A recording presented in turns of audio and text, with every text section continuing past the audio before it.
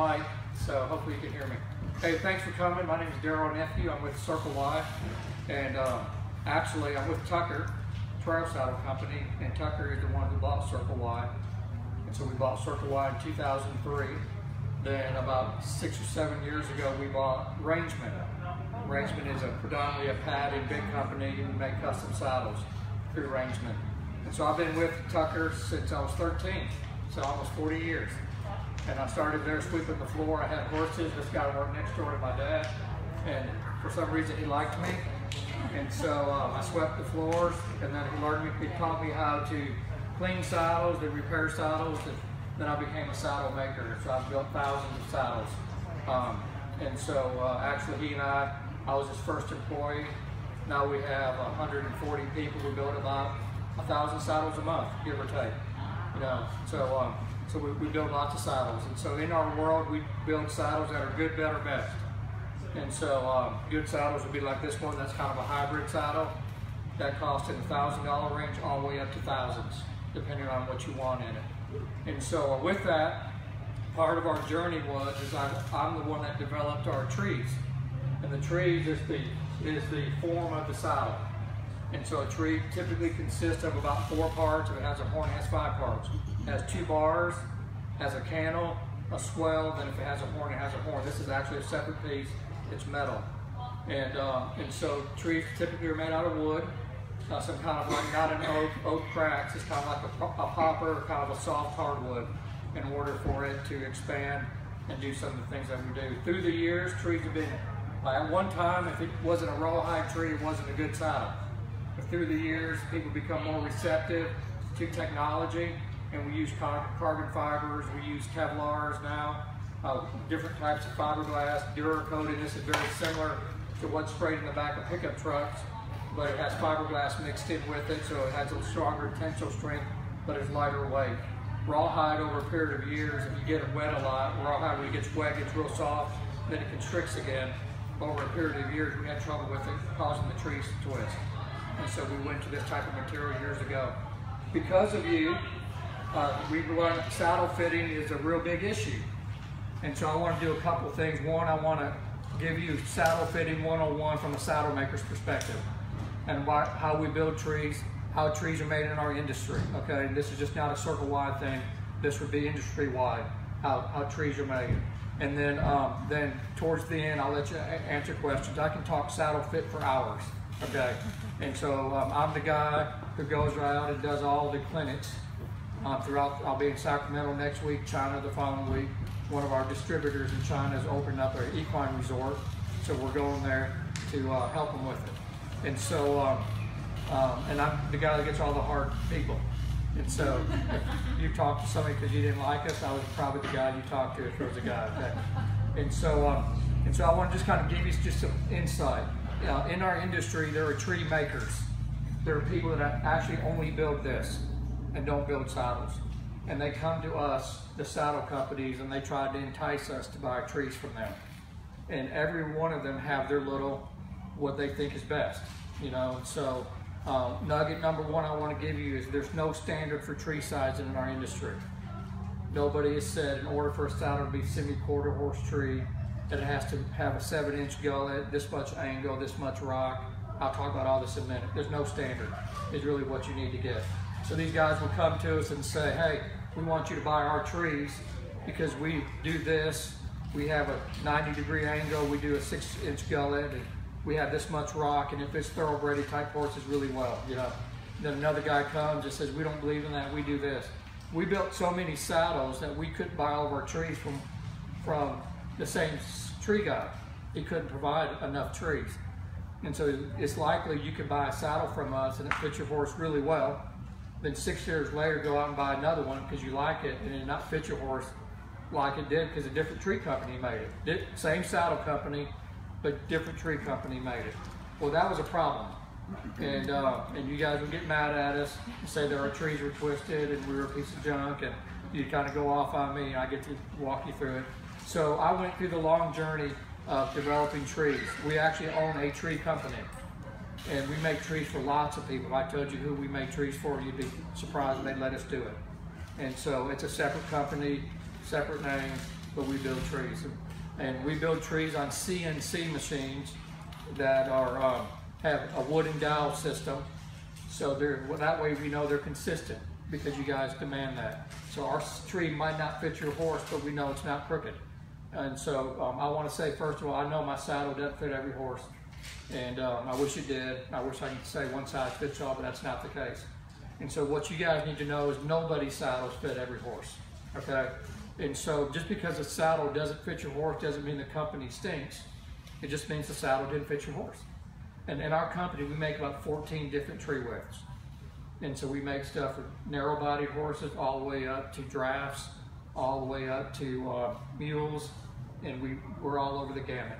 And so most of our dealers only carry 2, maybe 3 widths, okay? We make 14. And so so just because that saddle didn't fit, it may mean you just didn't get the right tree width or the right design for your horse. Now, how do we determine that? Saddles are made to fit normal. When you get outside of normal is when you have difficulty, okay? And so you can think of saddle tree sizing. We have what we call medium, wide, extra wide. We just call it shirt, medium, large, extra large, okay? We could use that. And so a large shirt, I was talking to this gentleman, might fit him and I the same, Noah, right? Might fit us the same, even though our conformation is different. It might hang off a little bit here and not be as tight, but it fits pretty good. Well, that's how saddle fit really is. You know, saddles come in medium, large, extra large. If your horse is a large, more than likely you can get a large and it fit, more than likely, okay? The only time you get in trouble when it comes to saddle fitting is when there's extremes, okay? Things that are outside of normal. And so what would be some examples of outside of normal? A thoroughbred. High spine. High spine, yeah. Let's give me some confirmation. Slab back, maybe? Yeah, slab sided, very narrow bodied, right? So the saddle could slide back or even slide forward because there's nothing to keep it in shape, right? There's not enough twist in the tree, so that's a great example. What's another? Butt weathered, so there's nothing there, gets big really fast, right? So it doesn't get big gradually, everything slides right off, right? And so, yeah, and so that's a great example. What's some other extremes?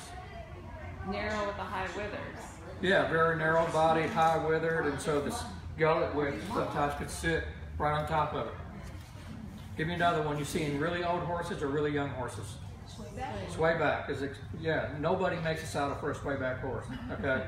And so, so they're just not, I mean, there's only so much, yeah. And so, anybody else? High hips. High hips, so the saddle can slide forward, and high wither, so the saddle slide backwards. Asymmetry, right? A horse is bigger on one side than the other. But short back. Short coupled, yeah. Short coupled. We're going to talk about that. So saddles are made to fit normal. Typically, when you have a problem, typically, I'm going to use typical examples, okay? So it's because there's something not normal. Now, it could be just you have the wrong tree width, but if your horse is a normal large, you ought to be able to go out and get a normal large saddle and it fit pretty well, okay? Now, I want to try to ease your pain a little bit, okay? Don't make saddle fitting difficult. Saddle fitting is trying to make the bottom of this touch your horse's back. Nothing more, nothing less, okay? If the bars make 100% contact on your horse's back, you're trying to disperse about 2 pounds per inch. It can hold about 240 pounds if you have 100% contact. Now what that means is the lighter weight you are, the less contact is necessary because you have less weight to distribute. So I had a gentleman in here earlier, or I'm sorry, it was a lady, and she has a young kid who's 7 and a sway back horse. She's trying to find a saddle that he could barrel race in. And I said, ma'am, really, you just need a sway back pad to keep the saddle from sliding down, but you don't care about the fit for the most part. He doesn't weigh enough to hurt the horse's back. You know, he's not going to ride long enough, and he doesn't weigh enough to cause any problems. So really, if it's close, you're good. And so the other side of that is if you're really heavy and you're riding long hours, then you need a better fit, or you're doing competitive endurance. So the longer you ride and the heavier you are, the more concerned you are by weight. The lighter you are and the less you ride, fit is less of an issue, okay? Because you're trying to disperse that weight. Now the pad world has really helped. when you have, you know, the pads that absorb the neoprenes and all that stuff, you put that on with a good fitting saddle, that percentage goes up exponentially. It could hold hundreds of pounds without any problems, okay? And so all you're trying to do, don't make it hard, is make contact. Now most people can tell you that your saddle doesn't fit. Matter of fact, you know your saddle doesn't fit, or else you wouldn't have called that person out to tell you, okay? And so, but most people can't tell you why it doesn't fit or how to fix it. They can just tell you you're having hot spots, or they're going through all the stuff and going through. We're gonna talk about that here in just a minute. But let me say this, the other extreme, you guys named a bunch of them, more than the normal people. So you guys are really smart, okay? The other extreme is you overthink it. Somebody told you something, and now you're so stressed out that you don't ride your horse as much because you don't think something's not working, and you overthink it. Don't do that, okay? Here's the deal with saddle fitting. Whenever I go out and do saddle fittings, I bring all different types of trees and all this stuff. Whenever I fit a horse, I always put the saddle on that doesn't fit. And I act like I'm an idiot. Here's a saddle, I think it's gonna fit. I put it on there, ooh, no, this doesn't fit. And it's really obvious, okay? That's how extreme, I go to the extreme. Because if I put the saddle on that fits really well, what will you say? No, I That doesn't fit. What else do you have, right? And so I show them what doesn't fit and let them see it, let you see it. Now really, all you can really do is fit in horses is be a visual, touchy person, okay? And you're looking for things, and you kind of know, you know, looking for bridging, looking for whether, just kind of touching and feeling, okay? And so we fit horses standing still, but none of you guys stand still, right? You're gonna move, and you really want to fit your horse, fit them for what you're gonna do the most of, right? And so, but we're sitting there just trying to get good. Then I put on what I think's gonna fit. And then you say, oh yeah, I can see the big difference, you know? I might even go to the other extreme if I've got it. And then I put on what I think is going to fit. I don't ever do it the first time, because you need to see what doesn't fit in order to see what does fit. Why do I tell you all that? Because if you have to look for a problem, more than likely there's not a problem there with saddle fitting. If you have to go and you're all worried and you just can't, a problem most often is very obvious, okay? If you have to find one, especially if you're riding just several hours a month, and every once in a while, especially if you're riding that way, go on and enjoy your horse, man. Don't fret, don't fuss, go out and ride, okay? Now, if you're the 8 hours at a time, 3 or 4 days in a row, then we need to talk about it, okay? And kind of go through it. But you're, like I said, if you're riding just normal, what most people do, and you can't find a problem, there's probably not a problem there, okay? So don't, just go on and enjoy it, okay? So don't overthink it. Don't become the other extreme, okay? And I know you're gonna hear something from me, you're gonna go home, you're gonna start looking for sweat spots, and you're not there, you're gonna think, man, I've got a problem. Yeah. We're gonna talk about sweat spots here in a little bit, okay? And so, I went on this journey to get trees, to figure out what's normal for us. And it was a long journey. I went out to lots of places, got these equi measures and heated them up and put them on horses' back. And they, you know, we went to the tree company. We got these. We actually have a scanner, and we can scan a tree. We put it in this computer system. We make sure it's all. I should have had this. I could show you the video. We make sure it's all connected together. If it doesn't, we finish it out. We put it on the CNC machine. If you guys don't know what that is, I mean, they cut engine parts with it. Okay. It gets different bits and pulls it off and rotates its 5 axes, it's moving around, cutting out all these parts. Wood and dowel system. We're going through. We have literally had a engineer come from a airplane place, make these different jigs just so we can check it to make sure that what we're doing is fine. We go through all this. We can now even scan your horse's back, put it in our computer system, and put trees on it, and make it run in and out to see where it's not making contact and all that stuff. It's a big deal because it's a big deal to you guys, right? And so, so we want to make sure it's right. Do we always hit it? No, but we want to make sure we're at least, you know, can get you in the right direction, okay? And we want to be able to say our trees might not work, but they're not bad, okay? There's nothing wrong with them. We go through all this deal in order to do that. And so that's what started out to be a 2-dimensional deal, ended up to be 5-dimensional, and now we make all of our trees. So why do we do that? Because we want to be able to say when you buy our saddle today and 10 years from now, it's consistent.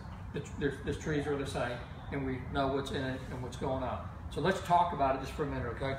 Let's talk about when you come in and you buy a saddle, you're trying to determine whether you're going to get the right one. And typically the number one thing that you ask about when you're trying to buy a saddle is what? What size? What's the size, right? You start talking gullet measurement, right? You want to know what the gullet measurement is. This is going to blow you guys away, okay? And most people, when you measure gullets, and maybe you're smarter than this, they actually go to the front of the saddle and they measure from the skirt to skirt, and they say this is a 9-inch gullet, because that's what the measurement is from here to here, okay? That's not the gullet. The gullet is the measurement from here to here. Now, I can't tell you how many thousands of saddles I've built. I can't tell you what the gullet measurement is after a saddle is built, okay? So the gullet measurement from here is 9 inches, about actually 9.5. The actual gullet measurement is 7 inches. Okay, so it's a big deal, okay? And so it's hard when you're going in and talking gullet measurement, especially when you are trying to measure something that doesn't tell you anything, okay? It just tells you that it's what that is, okay? And this could change if it has flared out, or if it's flared in, how the saddle's built, how they put it back. I can actually take this thing and change it about 1 inch, depending how tight I want to pull that. You know, if that's going to be my measurement. Now let me say this about gullet measurement. This is part that's going to get you irritated at us. Is because there's no standard in our industry, there's no standard how gullet widths are done. Medium, large, extra large, semi-quarter horse, quarter horse, and full quarter horse. There's all different ways people do that in our industry. Some people have the angle, this is the gullet width, 90-degree angle. This right here is a semi-quarter horse. If they want to make it a wide tree, they leave it at a 7, let's call the gullet width 7 inches. They leave the gullet width 7 inches and turn the angle out. And it's still, now it's a wide tree. They want to make it extra wide, they leave the gullet the same, and then they change the angle out. Now it's extra wide. The gullet width never changes. It's the angle that changed in it. And is that good or bad? I don't know. But that's what our industry does, okay? So they change tree width by changing angle and don't change gullet. Okay, they do this. That's one way our industry does it. Do you do it that way? Yes, we do. I'll tell you why in a minute, okay? The other way is you leave the angle the same and you change the width. So it's still 90 degrees, so it's 7, 7.5, 8. And we do that, okay? And guess what? There's a third way, okay? We have to do everything in threes, right? The third way is we do both. Now, when do we determine what's right and what's wrong? Why do we do that? Well, one way we determine it is how fast the horse gets big. So you said mutton withered. Mutton withered is a big deal. If you have a mutton withered horse, you need a saddle that gets big fast. So you need this and this, because the horse gets big fast. When you have, you said thoroughbred, when you have a horse that gets big slowly, then you can leave the gullet width the same and change the angle. Okay. And so draft horses typically have a high wither on them. So draft horses most often don't use draft trees, they use wise trees because they get big slowly. Now when you do saddle fitting, I could care less that you have a 1,400-pound horse and its belly drags the ground, okay? Because in saddle fitting, all you're doing is fitting the first 8 inches of the shoulders. About the first 8 to 10 inches from the shoulder blade, that's all you're fitting. I don't care about all that other stuff. I'm looking at that. And most draft horses have a decent set of withers, and they get big gradually, and so I can actually use a 7-inch gullet just with a deeper angle because of how the horse gets big. So depending on how your horse conformation is and how quickly or slowly they get big, will actually determine what seat size or what tree width you'd want to get. And so I just designed a couple saddles for a company in Kansas that, I'll tell you, it's Valley Vet. And so I designed it. And they said, how come you don't put gullet widths on your deal, on your descriptions? And I said, because it confuses people. And they start looking at that. I said, we talk conformation. So this saddle here fits a thoroughbred type horse that's kind of narrow-bodied, high withered. This saddle here fits an average quarter horse that has decent withers. So we talk conformation. So we don't really fit breeds, we fit conformations. Because you guys have had many quarter horses and you realize that one is a little bigger, one's mud withered, one's high withered, but there still could be quarter horses, right? And so we talk conformations. And so when you buy saddles, you should actually come in. This couple came in, they brought their patterns. And we talked conformations before we started talking saddles. And we went through what would fit. These are 2 different horses. Look, the conformation is pretty consistent. And I said, you know what, really, you've got 2 different horses that are large. They needed wide trees. And so as soon as I look, now I've done this deal so much, as soon as you back your horse off your trailer, I know which one of my saddles are gonna fit. And I could knock this thing out in about 3 minutes, but you don't want that. I have to spend 30 minutes. Let you tell me your stories. Let me listen to it. Say, oh, it's such a great looking horse. And then we kind of go, all the horses are good looking. And then we just walk through it, right? And so she pulled that out at the meeting. I said, well, that's a wide tree. I don't need hardly go much further. And I even pulled the saddles up and we looked at it upside down and went through it, let them kind of see and tell and stuff so they could see it. But so in our industry, again, there's lots of ways we do gullet or tree widths, and it changes. Now, when you move the when you have a mutton wither, big horse, and you move the gullet here and change the angle, what do you think it does for the rider? Oh yeah. Yeah. It makes it bigger through the stride, right? Oh yeah. And so if you don't like to be spread out much through the stride, don't go get you a big old fat horse. Because you've got, because when you move this out, you move this out also. Yeah. And we can fix that as a saddle company. We have two ways. We can cut out some of this wood right here, which now I'm taking away surface contact, which used to be 240 pounds, now I'm down to 180 or whatever it is. Or I can raise the ground seat. The ground seat is the base of the seat. I can make this taller so it feels narrower, but now you can't feel your horse because you're too far lifted off your horse, okay? And so it puts us in a dilemma. So we actually like the idea better in changing the angle, leaving the gullet width the same, because it helps a lot for you ladies that don't want to be spread out much through the stride. Every time we change out the gullet, we have to raise the ground seat or take away some of the bar in order for it to feel narrow for you. So that's one of the reasons why we do it. So we do one, why do we do this? One, to help with you for fit. The other one is depending on the horse conformation. How big do they get? And so if you're gonna go buy a saddle, what I would do more than anything is I would come in with something like this or come and talk about your horse. I've got a mutton withered, short backed horse that has a little drop behind the shoulders. What do you have to fit it? Now most people are gonna look at you with deer and headlamps, okay? But after today, Big D will be able to tell you exactly what you need, okay? Yeah, because they spent time with Darrell, okay? Yeah. And so they'll be able to walk through it and kind of tell you what you got. But if you have an average horse, more often than not, you can buy an average, wide, semi-quarter horse, whatever it is, and be just fine. And if you have a horse, a saddle that's working, and you know what tree width it is, you can go out and buy another one. Even though there's different tree companies, all of us are pretty close. We're all pretty close in larges, okay? And so, and you could go out and get another large and it fit just fine, okay? And so if your horse is normal, when you get outside of normal, that's when you have problems, okay? So let's talk about some signs of outside of normal. Does anybody have any questions on this before I move on? I had a question when you were talking about, it depends on how fast your horse gets big. What do you mean by that? Well, if he's mutton withered, he gets big really fast. While you're riding, you mean? No, I'm talking about his shoulders. So some horses are this. That's the withers. That's the wither. Okay. And they get big slowly. What does that mean? They get big slowly? Well, as it goes further down, it gets wide. From their withers coming down to Yes. the shoulders. Yeah. Okay. Then some horses' shoulders are like this. Okay, it's the slope. That gets big really fast. Okay. Yes, this is the shoulder. The slope. Okay. You can buy this at Office Max for $8. And just mold it to your horse. Oh yeah, you can do whatever you want to Yeah. fit. Okay, it's called a flexible curve. It's in the drafting area. Okay. And so it depends on how fast they get big. Sorry. Yeah, I've never had anybody ask me that. Maybe all these other things I've talked to, people may not understand. I'm glad you asked that because I was wondering the same thing. Yeah, and so in the shoulders, in the wither, okay. the faster they get bigger, the more tree width you need and more angle you need. The slow, So if they it's get the big slope. slowly, yeah, Slope, yeah, right? yeah, on the side.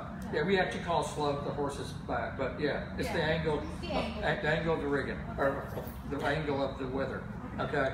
And so if they get big fast, and I'll get some, people send me these patterns where the horse is literally built like that, have a little drop here, and so saddles are made to fit symmetrical. Now what you would have here is you would have a saddle that would pull to the right side. So what would you do? You'd have to put in a little padding on this side to make it even. Yeah, we'll talk about that, okay? But what most people would say is, hey man, your saddle keeps pulling to the right, your tree company stinks, you guys don't know what's going on. When really, all you have to do is pad up that one side and you're golden, okay? So it's not a difficult thing, okay? You're trying to make surface contact. That's all you're trying to do, okay? Now, some signs that you're having problems. What are some of the most common signs that you're having fit problems? Your horse is not like the saddle. My horse will actually get upset. Yeah. I can tell that he is not. He'll kick his belly. Yeah, he'll move away from you. He'll kind of kick back. Fine. Yeah. Yeah. Yeah, that's a good one. What are some other ones? Sore in the shoulders. Soring in the shoulders, right? When you brush them, they're palpate them a little bit, they get sore in the shoulders, they're very sensitive. What are some other areas? Sir? They'll buck, yes sir. Yeah, absolutely will buck. Yes ma'am. They won't collect, right? So they get choppy, especially in gaited horses. They get more choppy as a result of that. Sure, what are some other ones? Because there's too much pressure in that area sometimes. White hairs. White hairs, yes. Probably the most common that people think about. What is that? White hair. White hair. Oh, okay. There's one more, that's the biggest. Somebody just asked me about it. Dry spots. Dry spots. That's the big one, dry spots, okay? Yeah. And so typically if people don't catch soring issues, what they start noticing is dry spots and white hair. All the other symptoms have blown past them and they see those things, okay? Dry spots and white hair. So let's talk about that for a minute, okay? Dry spots is caused by a lot of pressure in one area over an extended amount of time. Okay, let me say that again. A lot of pressure in one area for an extended amount of time. One ride is not an extended amount of time. 2 rides is not an extended amount of time. Several rides for several hours is an extended amount of time. What happens is the pressure kills the sweat glands, the horse stops sweating there, most often his hair will turn white. Okay, that's what happens. Now it's become a scar. And most often the horse may not sweat there ever again. He might get his hair color back, but he won't sweat there again. You don't have to go put your horse down, you don't have to change anything, okay? But what you have now is a horse that doesn't sweat there anymore. That's all you have. So now you have to look for other issues, and it's the issues you all mentioned: bucking, swirly hair, the horse runs away from you, tender area. You have to start looking for other things other than dry spot, because the dry spot deal has already happened. So if you go out and buy a horse, you've never owned the horse before, this gentleman just bought a horse, and you have dry spots, you need to ask yourself, has that horse ever had sweat there before, or it could have been previous damage with the other owner that's causing the dry spots. Your saddle now could fit great and your horse not sweat there anymore. That's just the lay of the land. May not ever sweat there again. Most often they do not, okay? Now, the other thing that could cause dry spots is if I'm at your house and I accidentally spilled red wine on your nice carpet, what do you do to get up the red wine? You start other than the straw. What do you do to get it up? OxyClean. OxyClean. Yeah. And so you get OxyClean, you spray it on there, then what do you do? Rub it, soak it up first. Yeah, so how do you soak it up? Dry top. No, but tell everybody what you just did. Oh, dab. You dabbed it. You dabbed it. When you dab it, it soaks up the moisture, right? Sometimes we buy really nice pads to do what? Soak up the moisture. Soak up the moisture. Sometimes when you have dry spots, your pad's doing its job. Okay? It's got pressure, it's soaking up the moisture, and the horse is dry. So you guys are going to have to decide, what do you want? Do you want dry spots because the pad's doing its job, or you want sweat? And so I was in Minneapolis. This lady wanted to buy a burro saddle from me. Truthfully, I couldn't find one to fit her horse. That was my brand. I found a competitor's brand. I put it on there. Man, it looked like it was made for it. You know, sucked right down. She said, man, this is awesome. She rode around the round pen. And listen, let me say this.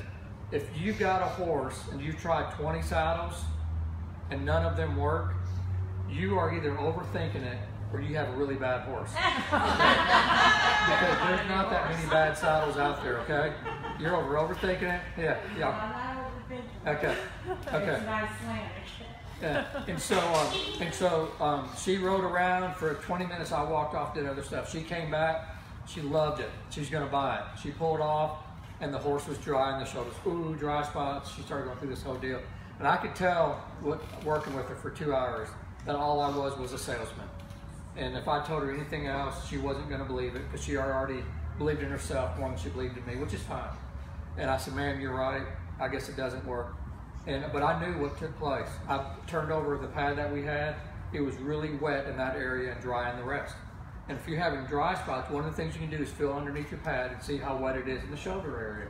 Most often, if your pad is doing its job, it's soaking up that moisture, and you've got more likely so a check better the fit than pad, others. not just their Yeah, back. yeah. Oh. Check the pad sometimes more than the back.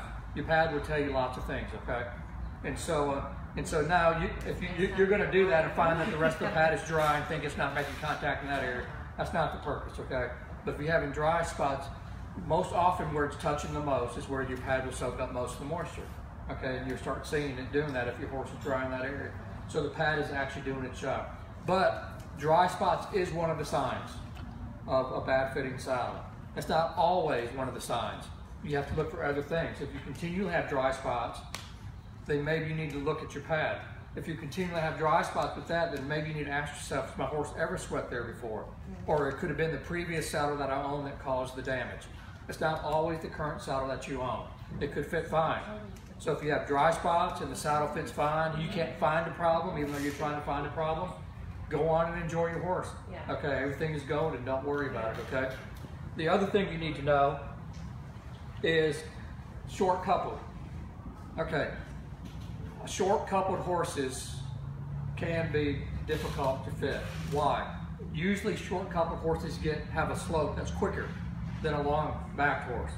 And so you have to have a saddle. The middle of the saddle is called rock, like a rocking chair. You have to have a saddle that has more rock in it than other saddles, or you have to have some kind of pad to fill in that area, or the saddle will bridge. Bridging is when it makes contact in the front and in the back, but not in the middle. Think of a sway back horse, okay? That's a very good example. You have a lot of bridge. That means none of this or some of this is not making contact, okay? That can happen on short coupled horses, Arabs, Pasafinos, some of your short back walkers that we like to collect. You can have some bridging problems as a result of that. Now here's the downside with short coupled horses. Typically, people who are overweight like to buy small horses. Why is that? So you can get it on and off. Yeah, that's the reason. They get the foot in the stirrup, they get it on and off. The downside is it's short. People who are heavier than normal have to get bigger saddles. The longer, all this stays the same. When I push, the only way I can get a longer seat is to push this cantle back. What do you think I have to do when I push this cantle back? I have to do to this. Make it longer. I have to make it longer. I have to keep extending it. So every time I push this thing back 1 inch, I have to make the bar 1.5 inches longer. So if it's a 16 inch and the bar is 22.5 inches, you make it a 17 inch. Now the bar is 24 inches. You make it 18 inch. Now the bar is 26.5 inches. And you have the skirt to go on top of that. The tightest you can make the skirt is about 1.5 inches longer than the actual bar. You know, you can make it longer than that, but that's the smallest you can make it. So if you have a short coupled horse and you need a big seat, you need to reconsider having a short coupled horse because you need a big seat. Because every time you move this back, you're moving this back.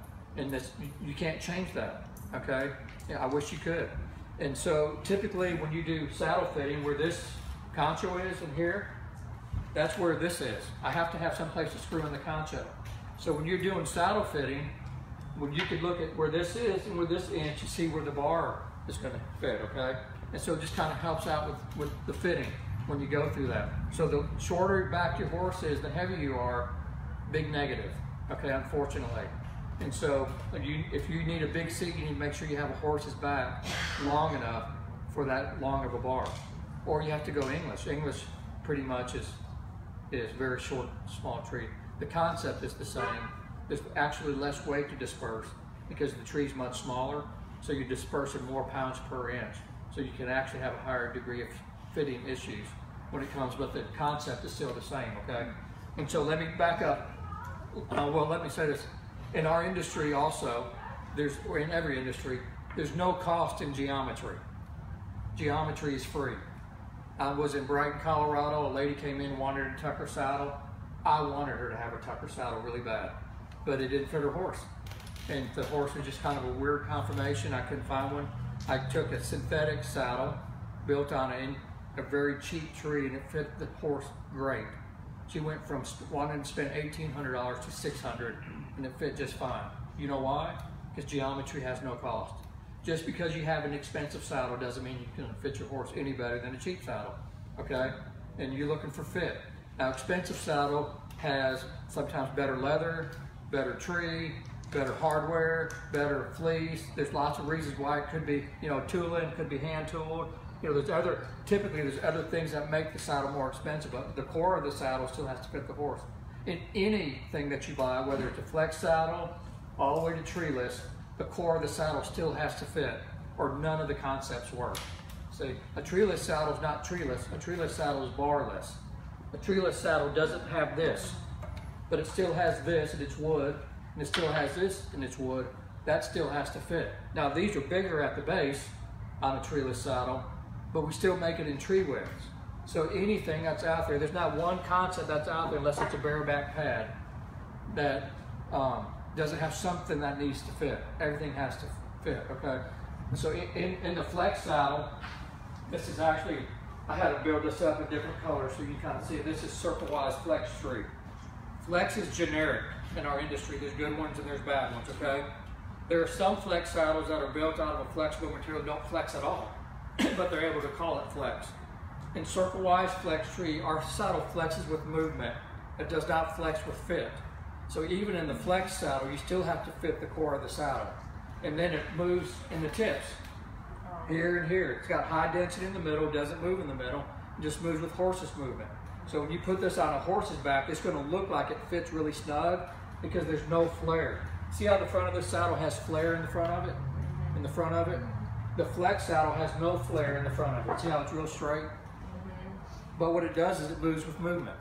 And so gated people love it, barrel people love it. People that have lots of shoulder movement really like that saddle because it moves with the horse's movement. It actually has a pad system, the skirting system, where there's neoprene underneath it, there's no leather underneath it. Allows the heat to come through from the horse and becomes more flexible in the hips and shoulders when you ride it. So it really moves with the horse's movement. And we've upgraded it, we call it the Flex 2 now, to where now we even make an 18-inch seat in it because it's a high grade, high fiberglass ground seat and it doesn't overflex. So it makes it a really nice feel. So, any questions from everything we've talked about so far? I'm going to move on to part number. Yes, sir. What about the CSI pads and stuff like this for dispersing? Okay. Okay, let's talk about that. That's going to be the action part of my part 3, okay? When there is a problem, there are fixes. And most often, there's pads can fix the issue. Now, this is not one of our pads. It's Weaver. Weaver's a good company, been around a long time. We make a pad just like this also. But it's going to give you an example of things to fix, okay? And so, if you have an asymmetry problem, remember I said a little bigger on one side than the other, this pad actually has inserts all around it in areas. So if the left side is bigger than the right side, you take the left side insert out, put the right side insert in, and you just fix an asymmetry problem, okay? If you have a sway back problem, you could take the front out and the back out, leave it in the middle, and it helps with sway back problems. If you have a mule and you have a saddle that has a lot of rock on it, a typical Western saddle has some rock in it, you could put the front and that and take this out of the middle, and it helps with the saddle to fit a mule. And so this is just one of a bunch of pads that are out there to help fix problems. If you don't have a problem at all and you like the pad, you take it all out and you have a normal saddle pad and you go ride, okay? So there's all kinds of things that are out there to fix problems that might be there. So you don't have to go get a new saddle, even though if you do, you ought to buy a circle wire cutter. You know? But if you don't and you can't afford it and it's a problem that can be fixed, fix the problem. Because guess what's going to be there when you go buy a new saddle? The problem. Your horse is still asymmetrical, he's still sway back, he's still bigger in the front than in the back, whatever it might be. If your horse is bigger in the front, lower in the hips, put the inserts in the front so it evens it out. If your saddle, now get this guys, if the angle of your saddle fits your horse really well but it goes too far down because your horse is kind of thin, but the angle still makes contact, just lift up the front a little bit, okay? You don't have to, sometimes a wide tree could go down too far, but the angle fits your horse. Let's say it's 90-degree angle. Fits your horse really well, all you gotta do is just lift up the front. Padding is good if it fixes a problem. Padding is not good if you're trying to absorb contact. It's like the pee in the mattress. Some of us are old enough to learn that story. Over a period of time, the pain's gonna come through eventually, okay? But if you can pad up to help make contact, padding is good. But a bad fitting saddle, the angle and all that stuff is bad fitting regardless of how much pad you put on. Now the better the saddle fits, the less padding you want to try to get away with. Because when you use a 1-inch pad on a great fitting saddle, you just made the shoulders 2 inches bigger because it's 1 inch on both sides, okay? So if you put the saddle on, man, it's just, oh, dude, this thing is awesome. Try to get by with as little padding as possible. I use a 1/2-inch felt pad. I kind of know what my walkers like and what I like. I don't like to be spread out a lot, so I get narrow body type walkers, and they fit, my saddles typically fit really good. I don't need a lot of padding, okay? So I try to get by this. The padding industry, you can get a 1/2-inch very dense pad, even if you're a heavy rider, and it will absorb a lot of pressure if you're riding long hours. So you can distort your horse's back by over padding sometimes. So the CSI pad, I say all that to answer your question. If you don't have an issue, don't buy an issue pad. And I think a CSI pad fixes issues. Now it can help, and it's really a good product. It's got a plastic panel system in it that helps disperse weight, but it's not necessary if your saddle fits really good. Just go out and get a generic pad. Can you still buy one? Absolutely. But you can also buy another pad that costs $100 that would do just as well than going out and buying one that's $250 or $300, okay?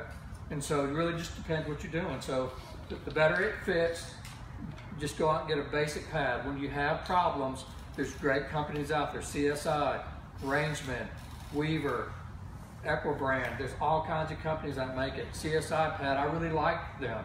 Sometimes people have a tendency to over pad with them, but the concept works really, really well. I have a question, Lynn around there, the Yeah. pads. I know Lynn. I know Lynn. Okay, so he claims that if you have a plate underneath there, you can actually use the saddle.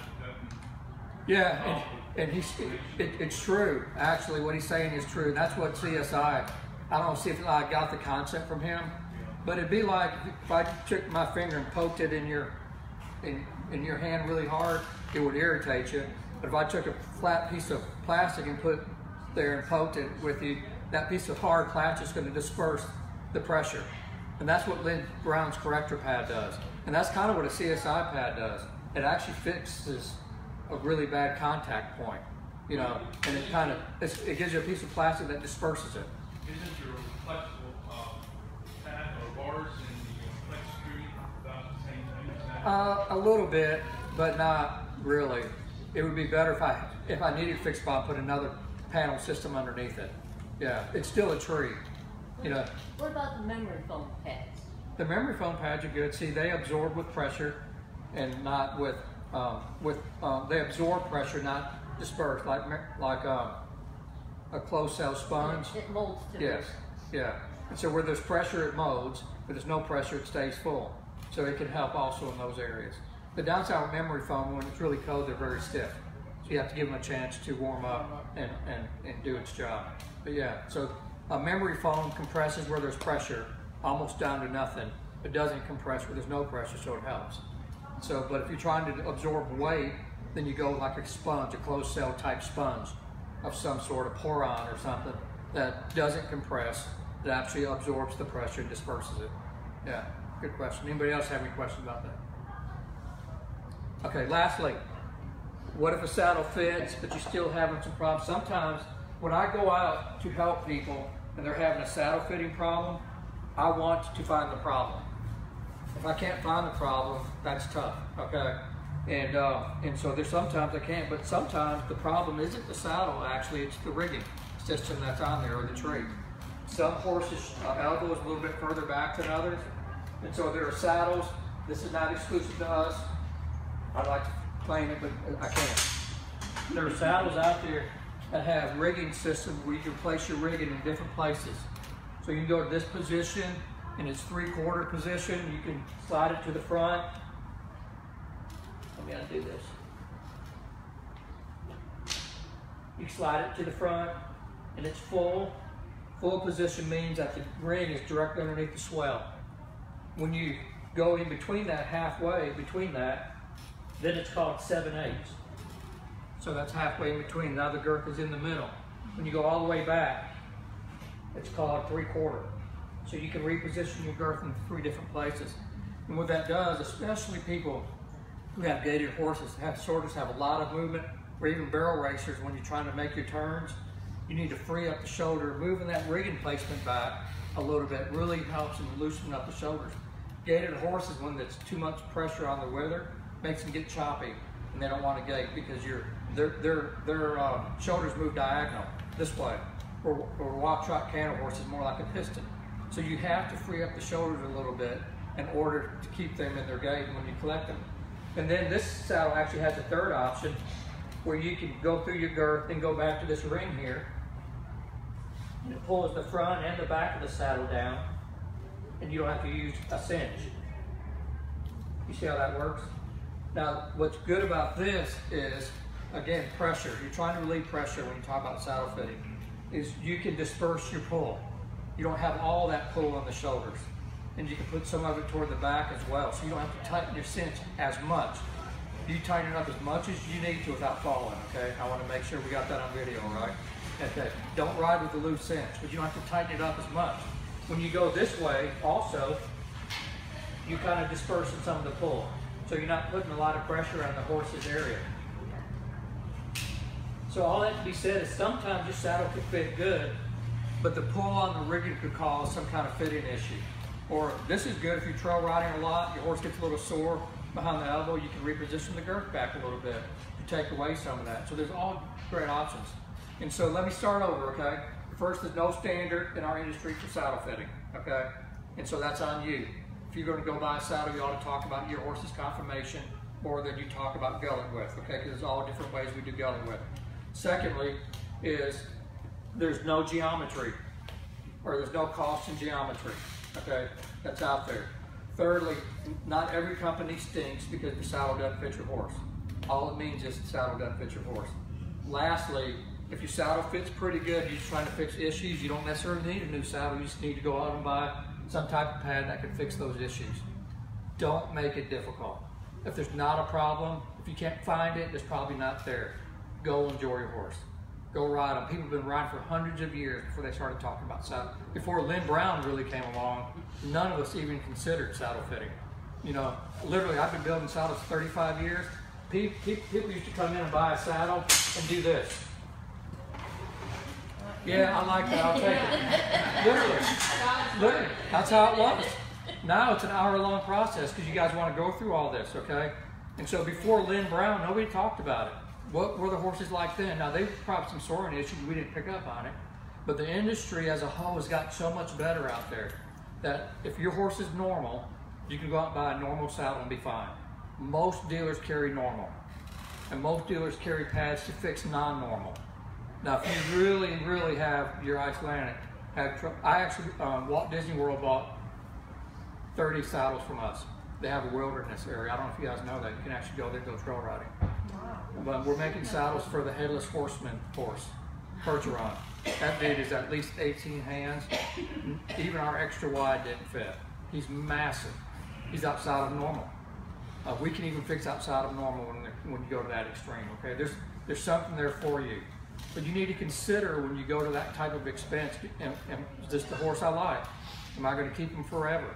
You know, because a saddle to fix a horse that's really outside of normal is very expensive and more than likely will not fit anything else.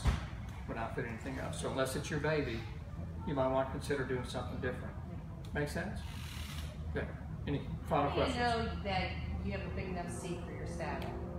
Like yourself? That's a good question. It really depends on the discipline. Okay. And so if you're riding a walk, trot, canter type horse and you like to post, then you need a smaller seat than normal. Why is that? Because I'll use this saddle for example. The fender, which is what your stirrup is in, goes through this little slot. It never moves. This seat could be 20 inches long and the fender will still be in this position. This does not move backwards. So if you like to post, you need to put yourself in a position where you get your fenders right underneath you. That means you need a seat that's a little bit tighter than maybe what you like, if you like to post. If you like to sit back and relax, like most gated people do, want to get their feet, or just recreational riders, then you go a little bit bigger than what you need, because you're going to wear a little extra Is clothes, that get just your when weight. you go by feel when you're sitting in it? Yeah, or discipline. Barrel Okay. racers, they want a very tight seat because they don't want to have to search for the horn. Ropers, Clay Tryon, who's the world champion, he's one of our guys. He's a big man, rides a 14.5-inch roping saddle. He really needs a 16-inch seat, but his discipline demands he doesn't want to look for his horn. He throws it, he goes right to his stomach, and he dies. Oh. And so the discipline would determine what you want to ride. But typically, if you're trail riding, most people want to go a little bigger than what they like. They like to sit back and relax. You're riding gator, people, they want to go even further back. They want to sit back like a recliner. But if you riding a walk, trot, canter type horse, then you need to have kind of a tighter seat. Okay. So that answer is by comfort and by discipline. Okay.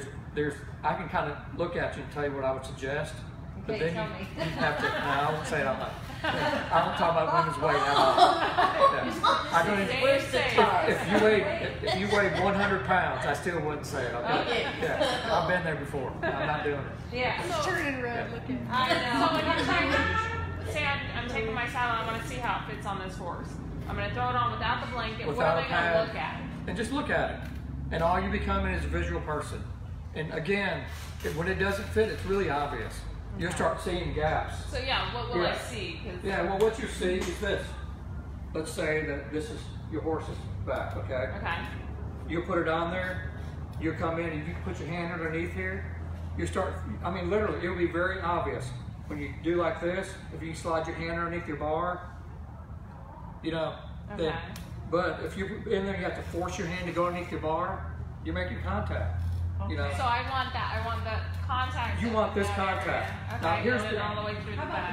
that? here's the deal. Yeah, turn that around. The skirt starts about 1.5 inches above the bar. This is the bar. Right. So you don't really care if you see this as much. You're fitting the bar. So about 1.5 inches below that, you're looking for contact just Okay. to begin. Okay. Can you turn that? I didn't see that. Oh, I'm sorry. The skirt starts about 1.5 inches above the Okay. bar. 1.5 to 2 inches depending on the saddle. So you're looking for contact to start somewhere here. If you can stick your hand underneath this area, let's say where the concho is, hypothetically, then it's not good. Okay. Okay. Now if you can stick it in this front part, that means you just have enough flare, Yeah. and that's okay. But if you can stick it in, I'm talking about up to your end of your fingers, into your palm. And the same way here, go underneath, and the bar, you can feel it. It's like an hourglass. And it's really not hard, guys. I wish I could make it difficult. That actually makes it simpler Yeah. than other It's stuff. it's really simple to see if a saddle fits or doesn't fit, okay? And so, and really, Now, what about the bridging? Because it's like, I just stick my hand up in that's there. all you do. You can look at the top of it, but if it's really bridging, you just come in, palm down, and go underneath this way, okay? And if it's snug, you're good, because horses' back, actually they collect themselves a little bit when you start riding, okay? Right. Yeah, they come up a little bit. But if you're looking for freedom. If you got freedom, it's not good, okay? Okay. Are Yeah. you doing all this without the pad on? Oh yeah, you do everything without a pad. Okay. And then you start building up to it. Okay. You know, you put a pad on, Okay. and some people they'll get on, they'll push on one side, push it on the other. Your saddle can still fit your horse and not sit down on them. And so you can have a saddle that rows. Now there's a couple fixes for that. One is we actually make a nesting pad where it's a memory foam and the bar nests into the pad, helps it from sliding left to right. Or you can get, I need to figure out a better terminology. You can get a piece of leather and go from this side all the way to your girth. We call it a fat strap. And people who like to get their foot in their stirrup and really pull on their saddle and it pulls the saddle over, it's actually a counter weight and it keeps the saddle from sliding on you. And so if you have a saddle that slides like that, but you know it fits, you can actually put on one of those straps and it counters the pull and it keeps it from sliding from side to side. Now, what about clearance, like with your withers? Because I I I don't have care that about tall that. withered, there's no. Yeah, I mean, I don't want it to touch. If it's not touching, I'm good, because I'm not fitting the wither, I'm fitting the bar. Okay? Now, in Tucker saddles, hypothetically, we have a lot of gullet area, this area, because we fit varieties of horses. And so we realize we're not fitting gullet. So if you're not used to seeing a lot of this, you'll look at it and it'll visually think that saddle doesn't fit. You're not fitting that, you're fitting the bar. So we have a lot of freedom here, okay? There's also a lot of Morgans have their, when they collect themselves, they come way back into the back. And if we have this really low, it actually pushes the saddle back.